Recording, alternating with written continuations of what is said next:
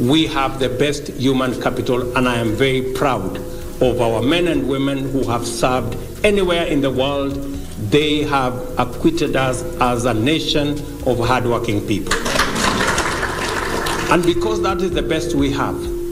and I have told you it's better than gold and silver, and it's better than oil and all the other minerals. We will focus on making sure that the opportunities that are available for Kenyans to work around the globe, the government of Kenya will facilitate, will make it easy.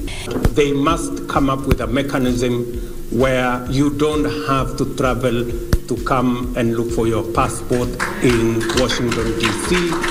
or